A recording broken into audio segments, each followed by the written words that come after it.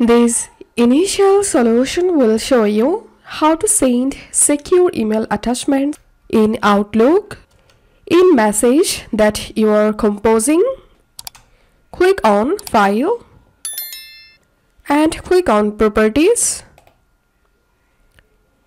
Click on Security Settings.